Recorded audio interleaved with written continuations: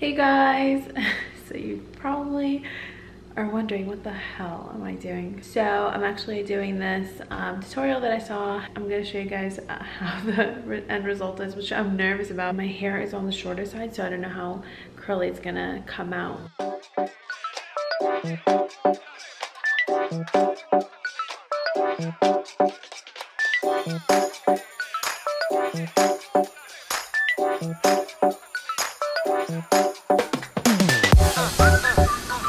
This is actually really good.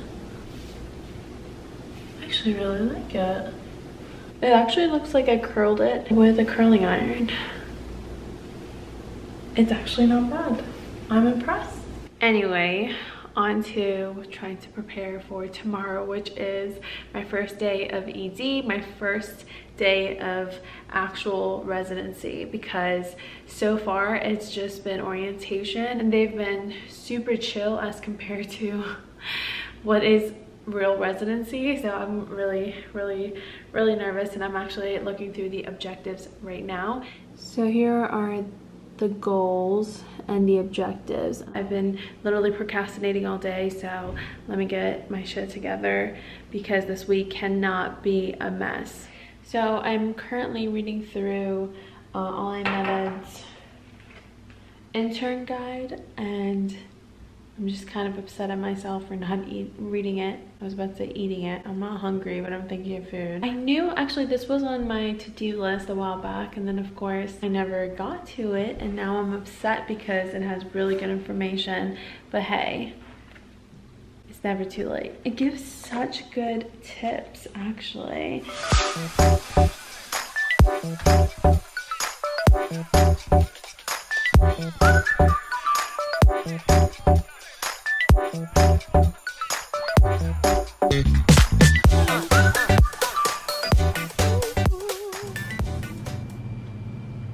Good morning, guys. So it is I think it's like 6:35, which is past my start time. I'm at my desk. I'm about to get started on some questions. Today is actually a rare moment where I'm gonna have a lot of time in the morning as compared to the rest of my weekdays are going to be, because by the time I come the night before and sleep, I will be up much later than 6:30 in the morning. So I'm gonna take advantage of today and do some questions. So I actually wrote out my goal for today. I'm gonna do 20 questions in a particular subject, do the notes on it, and that I'm gonna give myself 2 hours for. And then I'm gonna do 2 cases and review those notes, and I'm gonna give myself about 2 hours, but I know for a fact I'm gonna have breaks in between. So then by the end of 10:30 I should be done with my 20 questions, my notes, and 2 cases. And then I'm gonna have lunch at 11 p.m. and then I leave at 1. I'm gonna give myself an hour. So this is gonna be a different hospital, so I don't know how long it's gonna take. I'm gonna check it out during my break at some point to see the minutes it's gonna take me to get there. But I'm gonna give myself an hour to maybe grab coffee and grab a snack and stuff like that, and then get to the hospital like 15-20 minutes early. So I'm gonna be working from 2 p.m. to 2 a.m. So that's 12 hours, and then I'm estimating that I'm gonna get home by 3 a.m. most likely by the time I change and everything and shower is gonna be 3:30, and then I'm gonna wake up around 10:30. That gives me about 7 hours of sleep. All right, so I'm gonna get started. I'll talk to you guys in a little bit. Hey guys. Hey guys, so I am actually heading to the ER right now. I'm so nervous, and I was really busy this morning. So I actually got a lot of studying done, and then I got a call from my parents. My dad got tested for COVID and came out positive. So it's just, today has been a lot. Actually the past few weeks have been a lot, and so I'm just trying to stay positive and you know, continue on, and it'll all work out. And Anyway, I don't really want to talk about it. Just focusing on ER right now. I'm so nervous. I was nervous and now I just feel like I'm a little all over the place even more. But you know what? It'll be fine. So I'm just putting in the address right now. I wanted to be there like super early, but it looks like that's not going to be the case. I'm going to get there. Then turn right. I'm going to get there in 23 minutes. So let's go, you guys. My first day. I am praying that it's smooth. I don't think anything that has a learning experience is ever smooth, but I hope that I feel a little proud and a little more confident than I am starting out. That is the hope. I'll let you guys know. So I can't record while I'm on duty. So I don't know if that includes like lunch, if that's considered as being on duty. I don't think so, right? Okay, you guys, I am heading in now and I am so scared. I'm so nervous. I don't know why I'm this nervous. After our program director was like, now it's sink or swim, now my heart is just like racing about that fact. So let's see if I'm gonna swim, you guys. Excuse me. Wish me luck. I'm excited, but yeah, I'm so nervous. So officially my sofa is here and I'm so excited because I finally can sit in my living room comfortably and like I can lay down here. I'm excited because now the apartment looks better too. The rug is pretty long, so I'm gonna tuck it in under the sofa as well. I still need to get vases for my, I think it's pumice grass, something like that. And then I also need to put my picture frames up, so I'm not gonna put my picture frames up until I've aligned the sofa accordingly, because I don't know whether it's gonna be pushed a little this way or that way, you know what I mean? So eventually, once like I get all the vase and everything and my TV and stuff, I will do a tour for you guys. So today's my second day in the ER. Yesterday I was so freaking nervous, you guys.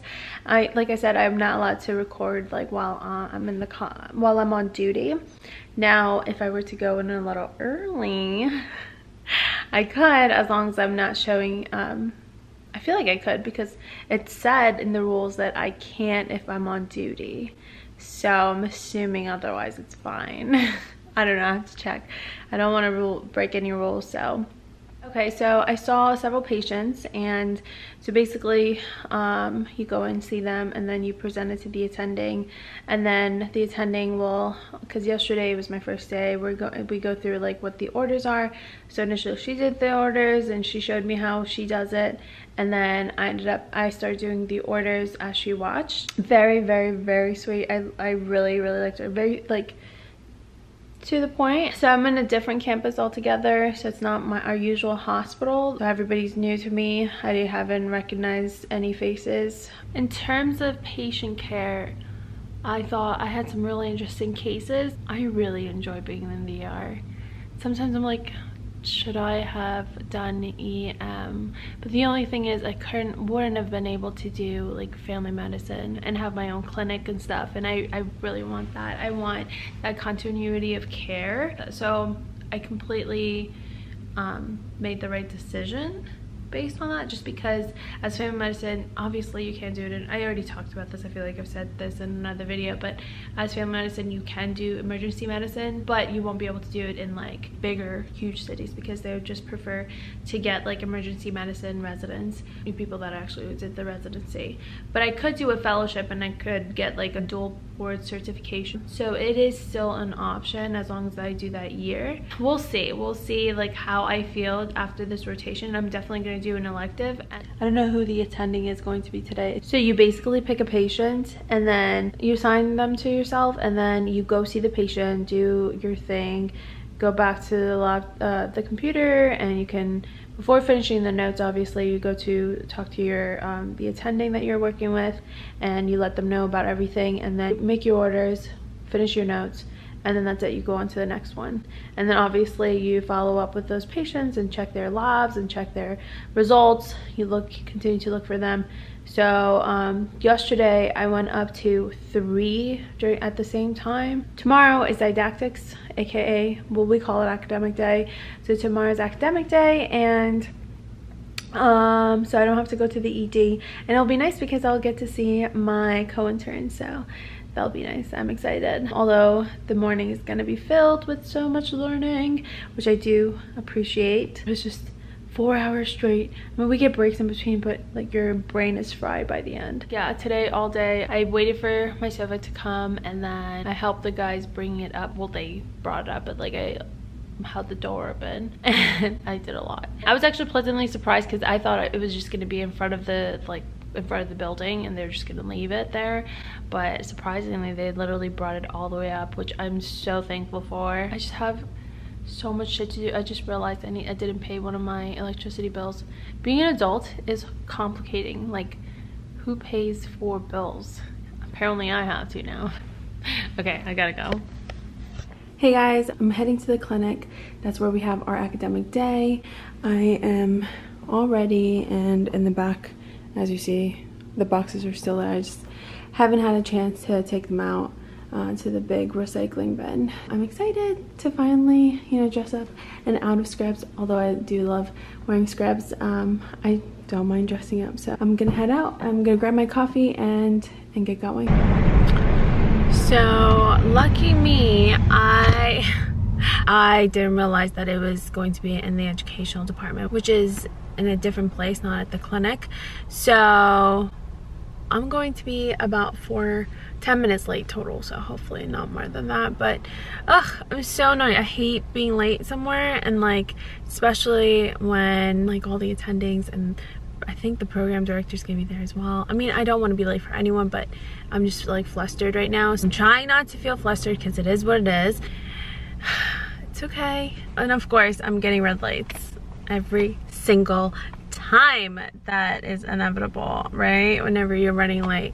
And hopefully I don't embarrass myself too much as I walk in late. I'll talk to you guys in a little bit. Hey guys, so I actually just got done with the clinic. I am actually going to grab coffee. I keep saying actually, like that's what I tend to constantly say. Actually, hey guys, actually I am.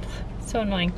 Anyway, so I'm gonna grab coffee with one of my co-interns. He is hilarious because we both were talking about how we need coffee. So I love getting out of the clinic and having my notes done. So that makes my life easier because then I have to go log back in, and then sometimes I'll forget or get lazy for the day, and then I'll say, oh, I'll just do it tomorrow. And it's just really important to just get those done within 24 hours. I think we have 24 hours. So I have the rest of the day to myself, so I'm probably going to be studying, hopefully, and just catching up on other things, life things that I needed to do. Hey guys, so today is Thursday. Today's going to be my day 3 in the ED. I'm about to head out soon.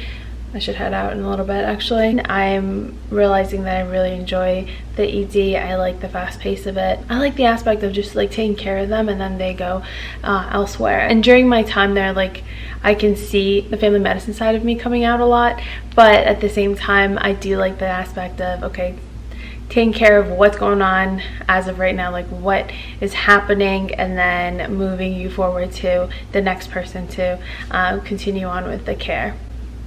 I like that. I like that a lot. And actually Tuesday was my second day. So yesterday was academic day. Most of us go to a lecture for 4 hours, and then afterwards we go to the clinic. Now there's only a few exceptions, but otherwise no matter what block you're in, you go to the clinic. On Tuesday, so I worked with a different attending, and she was the type of attending that kind of let me control things, and she was there. Obviously I presented to her. She you know, she asked me questions and she kind of led me, but at the same time she gave me that room to just do things on my own and learn that way. I admitted, I ordered, so I had a lot of control. It was really nice because even though like at one point she just like described everything that I needed to do, call the GI, call this team and this, and she would just quickly like go over like what I needed to do, and then just like left me, and I'm like, wait, what? Wait a minute. Don't leave me.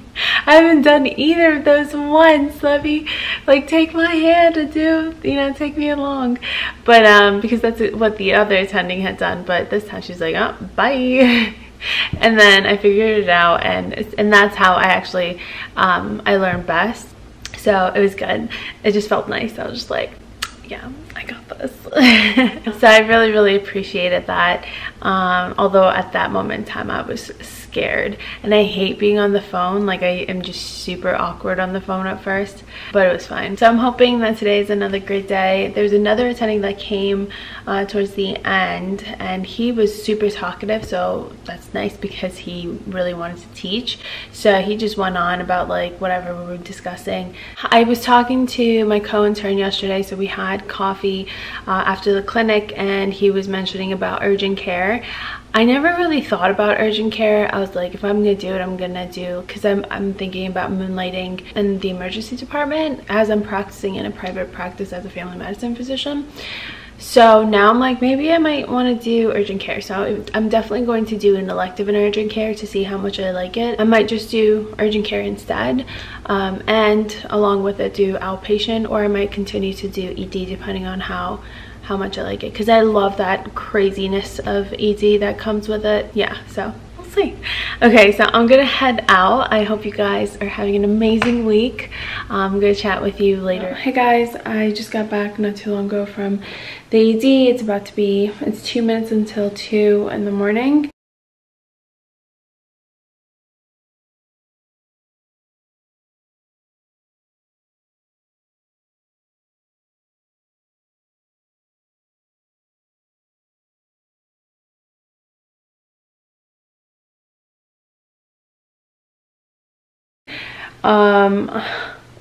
It's so crazy.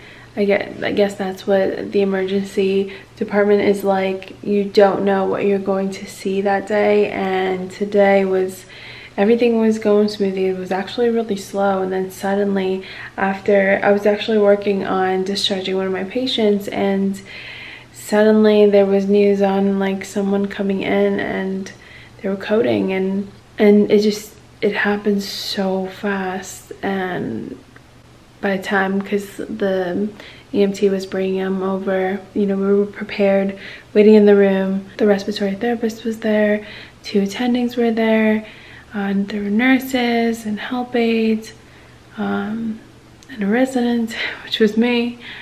And it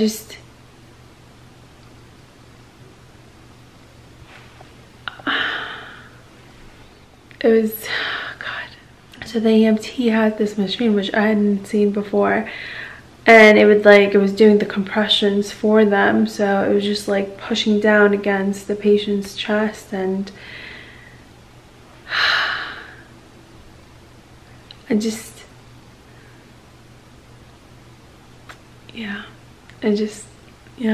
was so crazy. And that stopped. Then we checked, we used an ultrasound to look at the heart.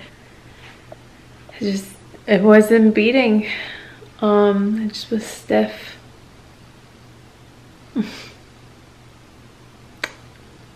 And just like that. I mean, I think they were gone for a little bit, but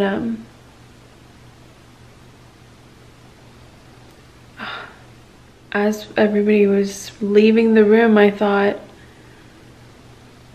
that's it. Like, for us, we just move on. But the family member, it's just so weird, you know? It's so weird. Obviously, I can handle it, and I'm strong, but it's just,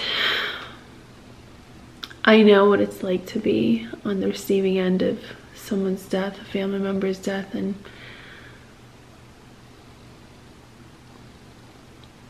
it just happened so fast. Alright, well, I'm gonna go to bed, get changed, and go to bed, wash my face, go to bed. Tomorrow is another day. You know, pray for that patient's family, and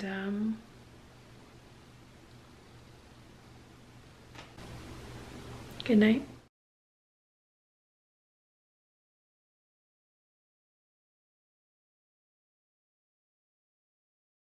Good morning, guys.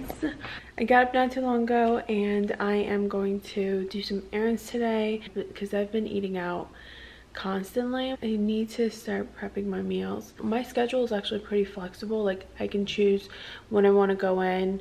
As long as I get 200 hours by the end of the month, then I can literally choose like whatever hours I want to go in. So 200 hours within a whole month. When I was first told that, I was like, oh, that'll be fine. And now I'm like, oh my god, that's so crazy. And honestly, the 12 hours would not be a big deal, but it's just that I have to also study for step 3, and that's what's making me really nervous. So I'm a morning person, so that's why my shift starts later in the afternoon. That way I can have like the morning to study, but when you come so late, you sleep, and you have to sleep in, because I have to have my like at least 6 hours of sleep, 6 to 7 hours of sleep. I don't need more than 7 usually, but I mean, there are times where I do, but by the time you wake up, like, it just becomes really like tiring. Like, literally today, like, I just didn't want to get started because I'm just so exhausted still. I'm gonna head out, do some errands, and then maybe while I'm out, I'm gonna study, because the other thing that I feel like I'm doing right now is just chilling in my apartment, so I need to break that cycle. Okay, so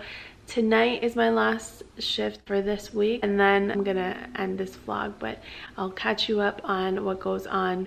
The day can start one way and completely end in a very different way. Hey guys, today's Saturday and I'm actually off today, and this whole weekend actually, so that's really nice. I'm really excited. Just gonna recap what happened yesterday. On Thursday shift, I got a little like taken back from like the event that happened. Friday though was different. My dad actually has been recently indicated to be positive for COVID, and he's actually in the hospital right now. His saturation levels were going down, and we deemed that, you know, he needed to go to the ED. It's scary. Things are really scary, and it's just like sometimes no matter how careful you are, he is so careful, my dad, but I think he had his guard down when he came home, and it sucks to see like a lot of people not taking this situation seriously, because one minute you're okay and the next minute you can drop. I actually admitted a patient for COVID. That was my first COVID patient, the same time that my dad was being admitted to the hospital himself. So for that person that I admitted yesterday, that was yesterday, as I was like admitting them and I was discussing the situation with my attending, that was exactly the situation that my dad was going through. It's a lot. You're not just taking care of a patient, but you're also the family member of a patient. Last year has also provided me with a lot of pain, but it's just crazy. You get a whole different perspective. I mean, I'm gonna leave it at that. This vlog is gonna be a long vlog. I hope you guys enjoyed it, and I do ask for you guys to pray for my dad. It would mean so much to me. I'm praying for his recovery, and we're all being strong. Thank you for watching until the very end. I really appreciate you. It really means a lot. Make sure to leave a comment and hit that like button if you did enjoy this video, and hit that subscribe button, and I'll see you guys in the next video. Thank you once again for being such a supportive community. You guys are amazing, and thank you for all the DMs and the messages. You guys are literally amazing. Thank you, and I'll talk to you guys in the next video.